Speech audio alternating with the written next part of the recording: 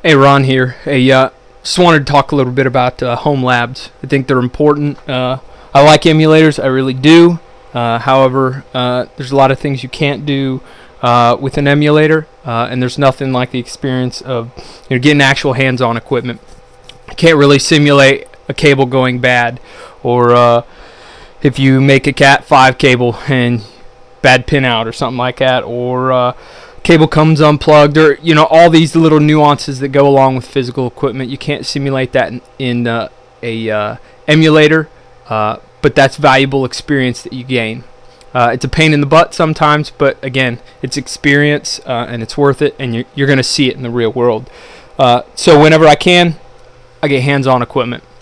So the picture I got in front of you is my small kit that I got at the house. So we got three 2600 routers, 3 switches, and some other little pieces here and there that basically make up my 12U rack of CCNA level equipment. So the 2600s I like, as opposed to the 2500s. There to the left, you can't really tell, but those, I have a couple 2500s that are sitting on the floor there that I've bought along the way, bought as a part of a package or something along that. 2500s are cool.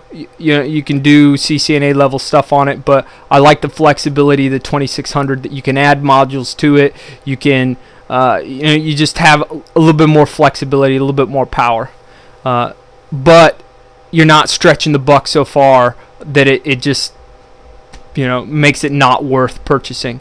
You can still get a decent 2600 between $50 and $100 nowadays, and they're all over eBay. So enough about that. The 2600s I do have, I've got them loaded up with different modules that I've acquired along the way, whether I get them from a buddy or I borrow them from work or I find them on eBay. You name it. There's WIC 1Ts, there's WIC 2Ts, there's just some 56K serial. I think I got a T1 card in there. Not everything you need, but I got enough pieces in there that I can simulate most things. Okay, so if you look, these are my 2600s. These are my switches. There's a 1720 right here. Picked this up a while back with a couple of other routers at the time. I didn't think I would use it, but I actually have used it in a couple labs for frame relay. I use it as a frame relay switch. And I just do some DELC mapping in there. So when I have this DELC on this port here that's trying to get to its distant end, well, this DELC or this acts as my frame relay switch and maps it over to the next guy, so that I can also terminate it there. And it works pretty good doing that. I haven't done much else with it. Couple of little pieces that I've used, a USB hub, and I'll talk about that here in a second.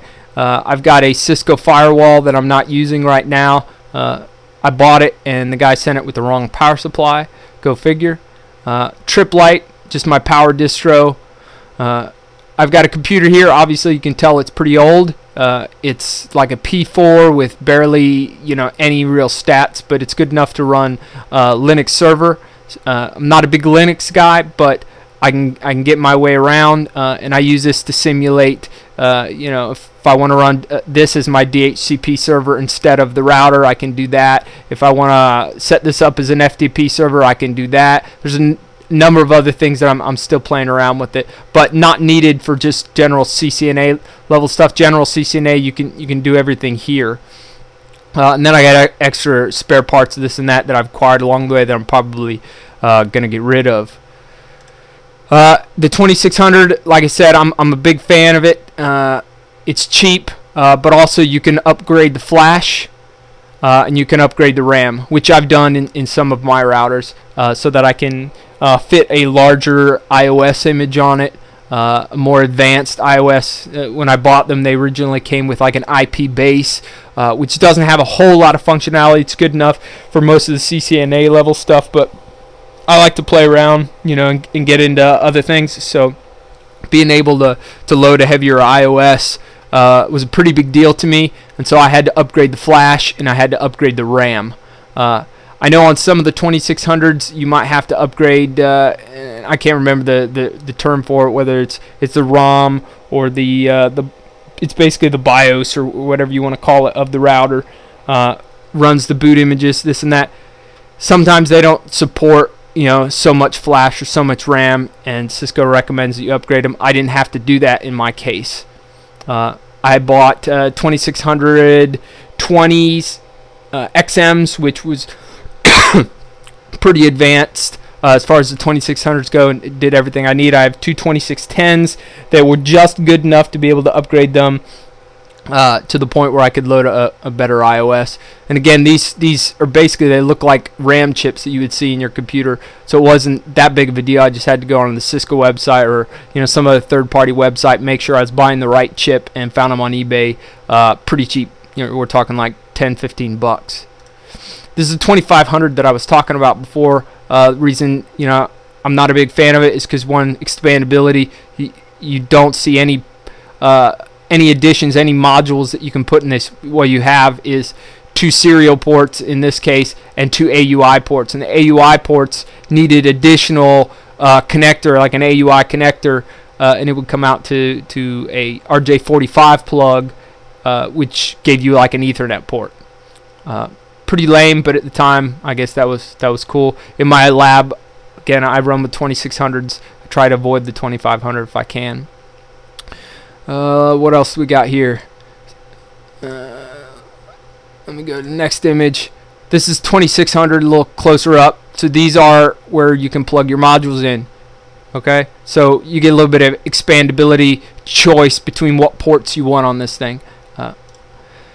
One of the cards I added was a 16 ESW card, which gave me 16 fast Ethernet ports. In this case, this probably isn't the exact module I used. Mine does not support PoE. Mine does not support layer 3 switching, which is fine for me. You know, that's part of the reason I got them, is because where I was working at, they were getting rid of the layer 2 switch port modules and going with layer 3s. So I dug them out of the trash, so it didn't cost me anything. But you can still find them pretty cheap online. It gave me fast Ethernet ports. So the 2610s that I have, they only have an Ethernet port. And what you'll find, and I didn't know it at the time, but an Ethernet port can't do trunking. Go figure. So I went ahead and picked these up out of the trash, and now I can do trunking. My 2620XM came with a fast Ethernet port, so I don't have to worry about that. This is one of the WIC 2T serial cards. So it gives me two ports, two serial ports. I only use this in one of my routers, and the only reason I'm using it is because it came in a router that I bought. I've used these at work in the past when we were still using serial, and the only reason we use them is because they support a higher data rate. Here in my home lab, I could care less. You know, I'm just looking for functionality. This is a WIC 1T card, so this is primarily what I use at the house. They're real cheap online, and the cables for them are real cheap too. So this will support maybe up to 2 megs, and it's pretty easy, like I said, to find, real cheap to purchase, and it's supported pretty much across the board. So I got a couple of these, you know, with my kits, you know, as I bought routers. A lot of them came with these, and I picked up a couple from work as we were getting rid of them. These are the WIC 1T serial cables.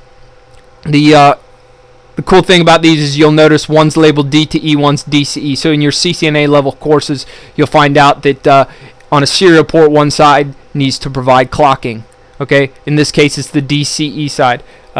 In a typical scenario, your telco would be the one providing the clocking. However, in our scenario, we have no telco. We are the telco, so you'll have to make sure the port that DCEN gets plugged into provides clocking. You can also go into the router and look that up. You do a show controllers, and it'll show you on that port if it's a DTE or DCE port, and it does that by sensing what side of the cable is plugged into it. So you'll know also which side's going to need to provide the clocking.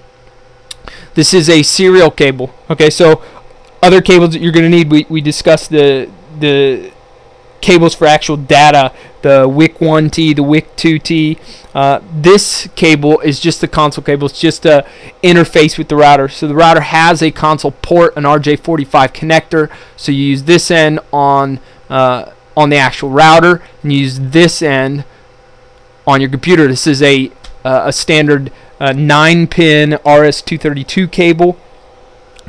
Pretty common. Not so much common anymore. A lot of your newer laptops aren't going to come with the serial port. A lot of your PCs still come with them, but if they're new, they might not. In my case, I have one on my desktop, but I do not have one on my laptop. So I cannot go directly to my computer with this. So instead, I use one of these. This is a RS-232 to USB converter. So it allows me to plug that console cable into my laptop's USB port.